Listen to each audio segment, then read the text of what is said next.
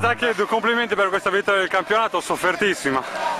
Ma sofferta lo sapevamo, io lo dicevo anche quando avevamo 2 punti, ma non perché non avevo fiducia dei miei ragazzi, perché sapevo anche del valore delle dirette inseguitrici, quindi poi ce ne hanno recuperati, abbiamo avuto un calo nel momento cruciale del campionato, siamo andati un po' in affanno, e quindi è stato sofferto, però mi sembra anche meritato perché comunque è una squadra che ha condotto il campionato su 30 giornate a 29, è strameritato questa vittoria. Ecco, mister, ricordiamo che per salire in eccellenza avete dovuto fare 138 punti in 2 campionati. Lo so, a me sembra un unico campionato, nel senso che mi sembra il continuo di quello dell'anno scorso, quindi interminabile, però siamo arrivati attraverso la sofferenza, ma lo sport è così, è ancora più bello. Mister, 2 fasi delicate, quando avete fatto i 3 pareggi consecutivi che avete, diciamo, fatto recuperare terreno al Portocorallo e poi lo scontro diretto perso con lo stesso Portocorallo. Il momento peggiore sicuramente è lo scontro diretto perso col Portocorallo, anche perché mancavano poche partite alla fine e un colpo così non era facile da recuperare.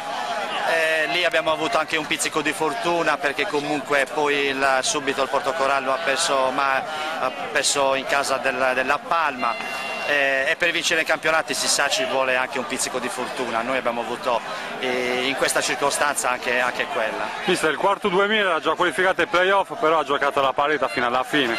Ma il Quartu 2000 ha fatto la partita che doveva fare, come è giusto che sia, questo è un campionato che si è svolto regolarmente, nel senso che tutto quello che si è fatto si è meritato e quindi ha un valore anche alto da parte nostra. E adesso auguro comunque sia al Portocorallo al Quartu 2000 di avere fortuna nei play-off, quindi meritano perché sono 2 squadre veramente che hanno onorato questo campionato e 2 squadre che meriterebbero tutti e 2 di andare in eccellenza. Mister, lo ricordiamo anche, vittoria in Coppa Italia, doppietta, una grandissima stagione. Sì, una bella stagione, quindi sono felice per i ragazzi che comunque gli artefici principali di queste vittorie sono loro.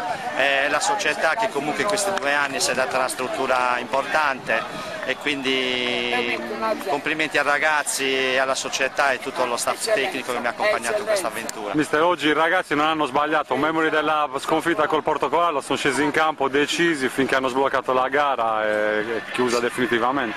Ma è stata una partita chiaramente un po' particolare, ci potevamo permetterci oggi di sbagliare niente. Abbiamo giocato come si devono giocare queste partite, nel senso che abbiamo provato al primo tempo anche di sbloccarla la partita, non siamo stati fortunati perché in alcune circostanze l'abbiamo pure meritato e quindi non ci siamo innervositi, abbiamo aspettato, abbiamo trovato poi il secondo tempo questa zampata con Placentino e siamo stati bravi poi a gestirla con calma senza andare in affanno.